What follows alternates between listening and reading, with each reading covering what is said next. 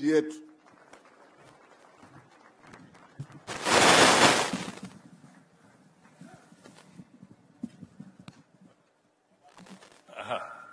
Asante sana. Mheshimiwa Rais wa Jamhuri ya Kenya, viongozi wote wa pwani ambao wako hapa na wa kitaifa na wachungaji. Mimi, Mheshimiwa Rais, nilikuwa nafikiri Speaker Weta ni mtu wa kuongea Kiingereza. Lakini leo nimeshtuka pia Kiswahili kiko. Kwanza kabisa nasema kwa watu wa Ukunda, hoye. Watu wa Kwale, hoye. Watu wa Pwani, hoye. Wakenya wote, hoye. Asante sana. Mheshimiwa Rais, siasa imesokotwa hapa. Mimi sitakuwa na mambo mengi ya kusema leo, ili upate nafasi ya kutosha unene na taifa letu. Wachungaji, tangu mwaka wa 1963 Kenya haijakosa kuwa na uchaguzi wakati uchaguzi unafika. Hata mwanzoni wakati tulikuwa na chama kimoja, Mzee Jomo Kenyatta alikuwa akienda bila kupingwa, lakini pia kulikuwa na uchaguzi baada ya kila miaka mitano. Moi alipoingia, yeye pia akakuwa akichaguliwa bila kupingwa hadi tupate multi-party, lakini uchaguzi ulikuwako kila miaka mitano. Kwa hivyo msingi wa kidemokrasia katika taifa letu umewekwa vizuri. Na isitoshe, Kenya imewahi kuwa pia na referendum mara mbili. Referendum ile ilikuwa ya 2005 na ile pia ikaleta katiba mpya. Wakenya wakaheshimu demokrasia.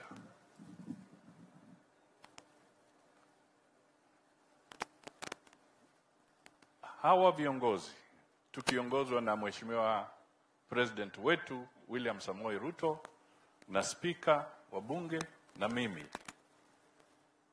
baada ya uchaguzi wa 2007-2008 tulikuwa kwa mazungumzo kule Serena, kwa sababu Kenya ilikuwa imefika pahali pabaya wakati huo.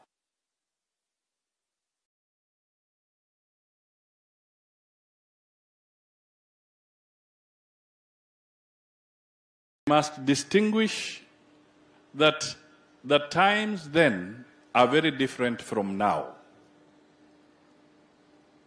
Tumemaliza uchaguzi, tumepitia kwa njia ya kisheria. Wananchi walimpigia Mheshimiwa Ruto kura kuwa rais wa Jamhuri ya Kenya. Wale walikuwa na shida wakaenda kotini, koti kaamua ni Ruto.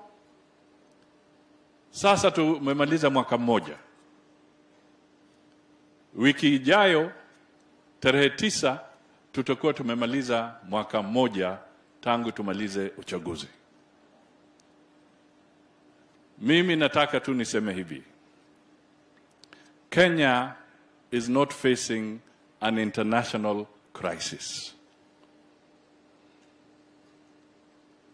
Kenya is not facing an international crisis. You cannot compare what is happening in Sudan to what is in Kenya. Sudan has got a crisis.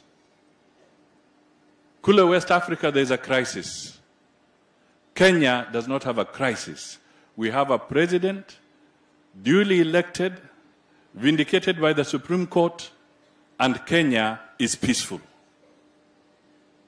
We are not in a crisis. Kwa hivyo wenzetu ikiwa wanataka wazungumuze, please be honest to the people of Kenya, because there is no crisis. We may talk, We are allowed to talk. The president has every right to talk, but do not cheat Kenyans that we are in an international crisis. Jambo la pili, tumeona hata kule Afrika Kusini, kuna wakati Ramaphosa akiwa rais, walikuwa na mambo yao na Zuma.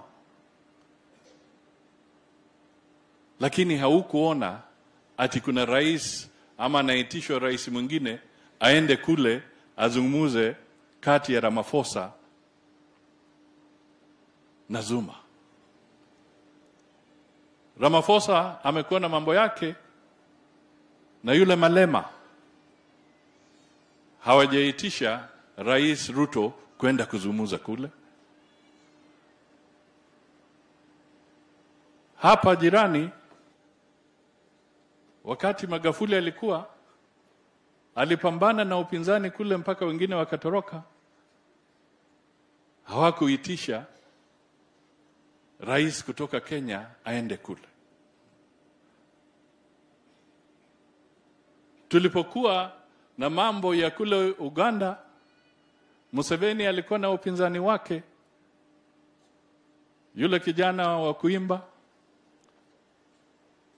na hata yule mwingine, lakini hawakuitisha kwamba rais wa Jamhuri ya Kenya aende kuingilia mambo yao. Kwa hivyo sisi tunasema kuzungumza mambo ya uchumi, kuzungumza mambo ya kitaifa, tafadhali ndugu zetu, let us talk as Kenyans, but do not try and internationalize your losses in here.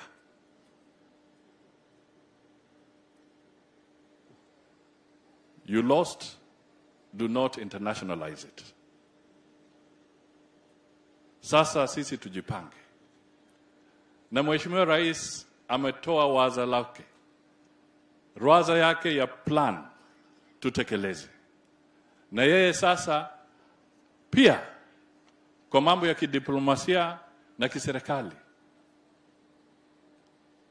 amekuwa yule wa kuweka kasi, haswa kwa mambo ya climate change. Mambo ya kuhakikisha kwamba dunia haiangamii kwa sababu ya kutumia mazingira kwa njia isiyofaa. Amekuwa mstari wa mbele. Sasa yeye ndio diplomat number one wa kitaifa hata kwa Afrika. Na hivi karibuni Septemba anaitisha kongamano kubwa la kimataifa hapa. Na hiyo ni njia ya kuonyesha kwamba Kenya ni thabiti.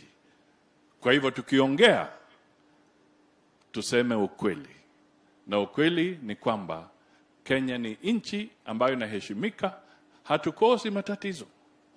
Lakini tutatue kwa njia ya heshima, kwa njia ya kikatiba, na tumuunge rais wetu mkono ili atuongoze, tuwe na nafuu katika taifa letu, ndio maisha yetu yabadilike vilivyo. Kwa hivyo nimesema ya kutosha. Kwa kifupi, nataka sasa tuwe tayari, na naona kwaya imejipanga, kwa sababu tulikuwa kwa kanisa, hafla ya kanisa. Tumwalike rais wa Jamhuri ya Kenya na kwaya